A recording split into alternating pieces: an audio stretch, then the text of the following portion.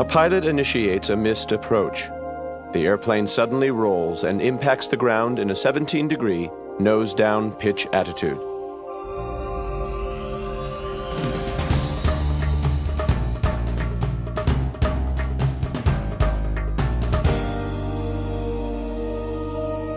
An airplane on approach experiences pitch excursions of greater than 70 degrees. The airplane does not recover.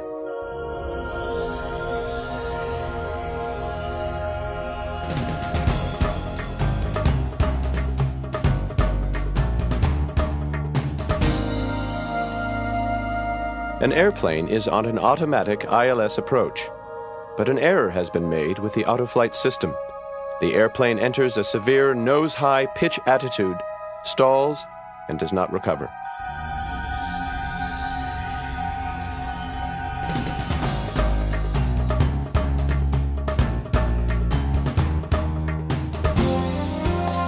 Three different accidents, three different causes, but one common thread. At some point in each case, the airplane was upset and entered an unusual attitude. That is, the plane unintentionally exceeded the parameters that you, the pilot, normally experience in day-to-day operations. Every day around the world, tens of thousands of airplanes take flight. As you well know, an overwhelming majority of those flights proceed without incident.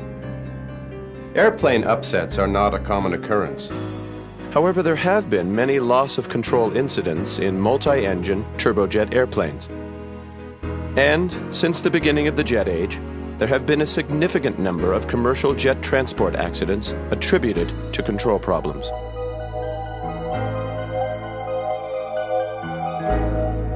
As you'll see, causes for airplane upsets are varied, and in some cases, difficult to agree upon. But one thing everyone agrees with is that once your airplane is upset and enters an unusual attitude, you may have little time to react. The actions you take are critical to recovery.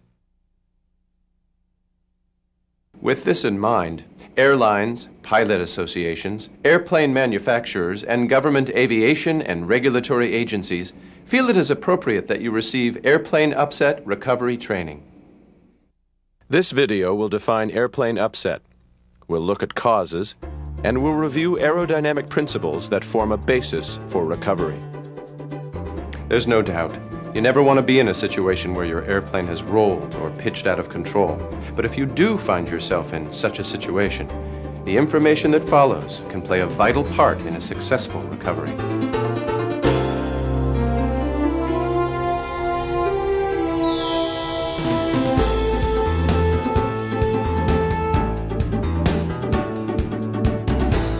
An airplane is defined as upset if it unintentionally exceeds the parameters normally experienced in line operations or training.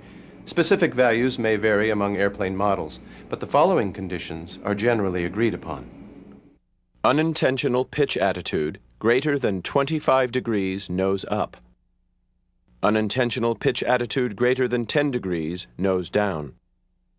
Unintentional bank angle greater than 45 degrees.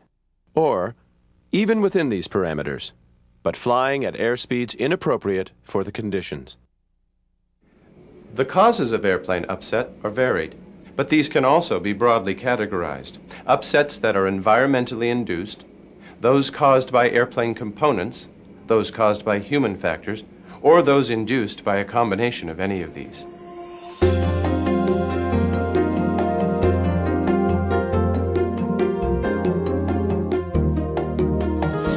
Interpreting and responding to rapidly changing environmental conditions is a constant way of life for the working pilot.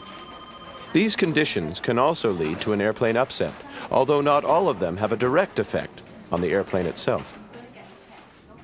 For example, a rapid environmental change may dictate a quick transition from VMC to IMC. During this transition, it's often easy to get distracted. Research shows that an upset is more likely to develop when the flight crew is distracted. Environmental conditions can also cause visual illusions, such as false vertical and horizontal cues. During such illusions, instruments can be misinterpreted, and again, the flight crew can be distracted. The biggest danger from environmental conditions, however, are those that directly affect the airplane flight path, such as the various types of turbulence a pilot might encounter. Industry study has validated that wake vortex turbulence can contribute to an airplane upset. Wind shear has also been extensively studied and is a known cause of upset. Mountain waves. Severe turbulence advancing up one side of a mountain and down the other is another environmental factor that can affect the airplane flight path. As is clear air turbulence, often marked by rapid changes in pressure, temperature fluctuations, and dramatic changes in wind direction and velocity. Other environmentally induced factors that can contribute to or cause an airplane upset include thunderstorms and weather conditions that result in ice buildup on the airplane. The best solution to environmental hazards is to avoid them when possible. Moncton Center, Atlantic 250, requesting 20-degree deviation to the left for weather.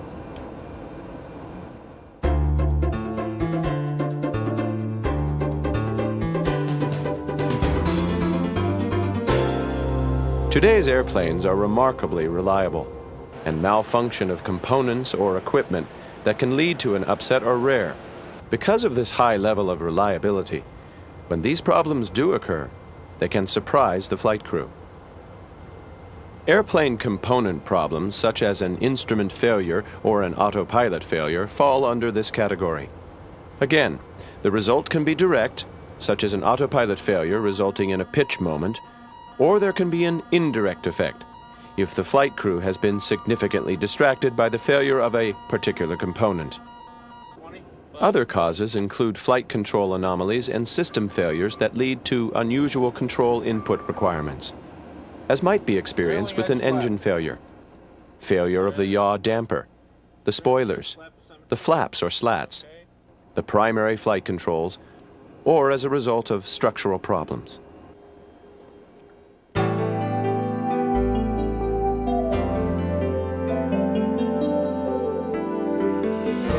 Human factors must also be taken into account when examining possible causes.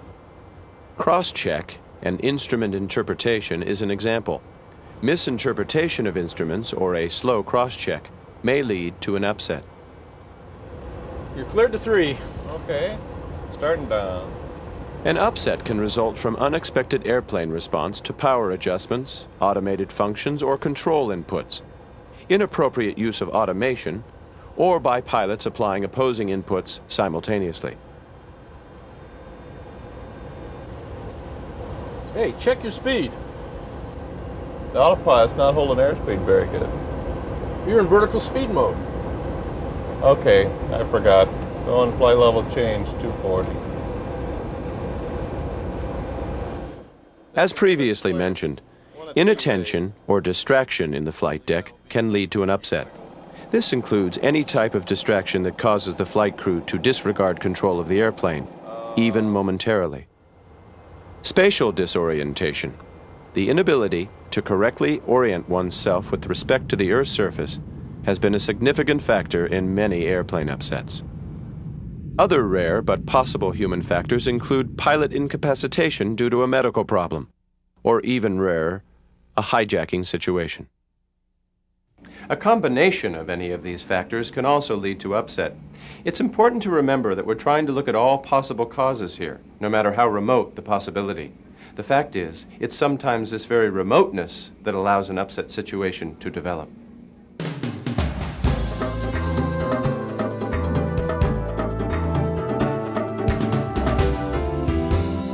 Now that we've taken a look at the possible causes, let's take a few moments to review some key aerodynamic principles. These are the things you learned at the beginning of your flying career. You now react instinctively on the flight deck and rarely need to think about aerodynamic theory. However, in an airplane upset situation, these principles form the basis for recovery.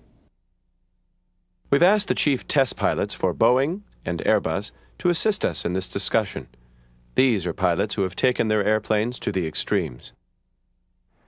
When discussing large airplane aerodynamics, 3 words often enter the conversation: Energy, the capacity to do work. Flight path, the actual direction and velocity an airplane follows. And maneuver, a controlled variation of the flight path.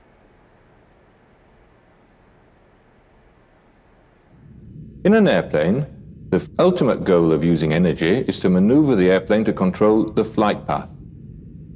The energy created by the thrust of the engines and the lift generated by the wings is controlled by the thrust levers and flight controls to overcome gravity and aerodynamic drag. In other words, flight controls give you the ability to balance the forces acting on the airplane in order to maneuver, to change the flight path of the airplane. The direction of the lift produced by the wings is independent of the direction of gravity.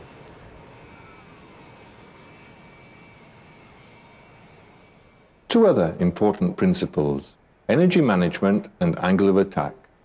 An airplane in flight has two types of energy: kinetic, or airspeed, and potential, or altitude. You exchange speed for altitude and altitude for speed. The angle at which the wing meets the relative wind is called the angle of attack. Angle of attack does not equate to pitch angle. Changing the angle of attack either increases or decreases the amount of lift generated. But beyond the stall, the angle of attack must be reduced to restore lift. Now let's look at the elements of stability. Movement around the lateral axis of an airplane is called pitch and is usually controlled by the elevator. At any specific combination of airplane configuration, weight, center of gravity, and speed, there will be one elevator position in which all of these forces are balanced. In flight, the two elements most easily changed are speed and elevator position. As the speed changes, the elevator position must be adjusted to balance the aerodynamic forces. For example, as the speed increases, the wing creates more lift. If the airplane is at a balanced in-trim position in flight, it will generally seek to return to the trim position if upset by external forces or momentary pilot input. This is called positive longitudinal static stability.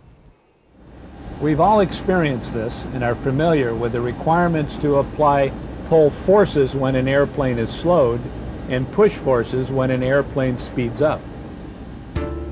Changes in airplane configuration will also affect pitching moment. For example, extending wing-mounted speed brakes generally produces a nose-up pitching moment. Airplanes that have electronic flight control systems, commonly referred to as fly-by-wire, may automatically compensate for these changes in configuration. Thrust affects pitch as well. With underwing engines, reducing thrust creates a nose-down pitching moment. Increasing thrust creates a nose-up pitching moment. Airplanes with fuselage or tail-mounted engines, or those designed with electronic flight controls, produce different effects. Whatever type of plane you are flying, you need to know how the airplane will respond. The combination of elevator and stabilizer position also affects pitch. In normal maneuvering, the pilot displaces the elevator to achieve a change in pitch. The stabilizer is then trimmed by driving it to a new position to balance the forces. This new stabilizer position is faired with the elevator. If the stabilizer and elevator are not faired, one cancels out the other. This condition limits the airplane's ability to overcome other pitching moments from configuration changes or thrust. Now, let's continue this discussion by taking a look at yaw and roll. Motion about the vertical axis is called yaw and is controlled by the rudder. Movement of the rudder creates a force and a resulting rotation about the vertical axis. The vertical stabilizer and rudder are sized to meet two objectives: to control asymmetric thrust from an engine failure at the most demanding flight condition, and to generate sufficient side slip for crosswind landings. To achieve these objectives at takeoff and landing speeds, the vertical stabilizer and rudder must be capable of generating powerful yawing moments and large side slip angles. Motion about the longitudinal axis is called roll. Control inputs cause the ailerons, and then spoilers, to control the airplane's roll rate. The aileron and spoiler movement changes the local angle of attack of the wing, changing the amount of lift, which causes rotation about the longitudinal axis. During an upset, there may be unusually large amounts of aileron input required to recover the airplane. If necessary, this can be assisted by coordinated input of rudder in the direction of the desired roll. However, when a large transport swept-wing airplane is at a high angle of attack, pilots must be careful when using rudder for assisting lateral control. Excessive rudder can cause excessive side slip, which could lead to departure from controlled flight. As angle of attack increases, aileron and spoiler effectiveness decrease because the airflow begins to separate over the wing. However, the rudder airflow is not separated. It remains aerodynamically effective. In some aircraft configurations, there is a certain crossover speed at which full aileron and spoiler deflection is necessary to counter the roll due to full rudder deflection and the resulting side slip. Below this crossover speed, the rolling moment created by ailerons and spoilers is gradually unable to counter the rolling moment induced by the side slip generated by full rudder deflection. The airplane must be unloaded to reduce angle of attack, and the airspeed must be increased to maintain lateral control. In contrast, very high speeds in excess of VMO and MMO cause control surfaces to be blown down, rendering them less effective. The main concern at high speed, in excess of VMO and MMO, comes from vibrations and high air loads that may lead to structural damage. Other effects often include reduced effectiveness or even reversal of control response. Any pitching moment due to speed brake extension or retraction is more pronounced at high speed, and pitching effects as a result of thrust changes are less pronounced. High-speed buffet is caused by shock wave instability. As the airplane exceeds its cruise speed, the shock wave that runs along the wing upper surface becomes strong enough to cause the beginning of a local separation or stall. This causes the flow over the wing to fluctuate, leading to rapid changes in drag and the position of the center of pressure. The ensuing buffet results in a loss of aerodynamic efficiency of the wing, which will impact the high-speed dive recovery. The buffet can be disconcerting and will normally not be symmetrical on each wing, resulting in a rocking motion during a pull-up. The pilot should relax the pull force if high-speed buffet is encountered. Altitude and Mach also affect the performance of the control surfaces. The higher the altitude and Mach, the more sensitive the airplane is to control surface movements, making the recovery more difficult. Asymmetric thrust affects roll. When there is asymmetric thrust, side slip is created and thus roll. This is normally countered with rudder and lateral control. Obviously then, reducing an asymmetric thrust condition will also reduce the side slip associated with it. The definition of VMCA is the minimum flight speed at which the airplane is controllable with a maximum of 5 degrees bank when the critical engine suddenly becomes inoperative with the remaining engine at takeoff thrust. Below this speed, there is insufficient directional control. As the airspeed decreases, the ability to maneuver the airplane also decreases. During a full or deep stall, the flight controls become less effective because of the high angle of attack. However, the rudder remains effective at lower speeds. This can be good or bad. At speeds above stall, the rudder can assist the airplane's ability to roll. But at slower speeds, there will be a delay after application of the rudder before roll response becomes apparent to you. Also, the amount of rudder used and the rate at which it is applied is critical. The bad part is that at speeds approaching the stall speed, or speeds below the stall speed, use of rudder applied too quickly or held too long may result in loss of lateral and directional control and cause structural damage. At any speed, large aggressive flight control reversals can lead to loads that can exceed structural design limits. Another consideration for longitudinal control is G-load. That is, the amount of load factor that is aligned with the vertical axis of the aircraft. In a level turn, or pull-up, the wing has to create more lift and the pilot feels more G-load. The increased G-load will also increase the stalling speed. Generally, the elevator and stabilizer have sufficient control authority to drive the wing past its stalling angle of attack, even at high speed, which can adversely affect pitch and roll control. This means that the wing can be stalled. In this case, regardless of the pitch attitude, a pilot cannot command a specific bank angle or flight path even at high airspeeds. The aircraft has entered into an accelerated stall. The wing loading must be reduced to recover from this stall and regain pitch and roll control. Aircraft with electronic flight control systems may provide protection against entering into many upset situations. These systems also assist the aircraft to return to normal flight if necessary. However, when fly-by-wire aircraft operate in the degraded mode, flight control inputs and the responses are similar to non-fly-by-wire aircraft. The aerodynamic principles we've reviewed are applied to airplane design. During flight testing, all airplane manufacturers exceed these parameters to help prove the safety of the airplanes you eventually fly.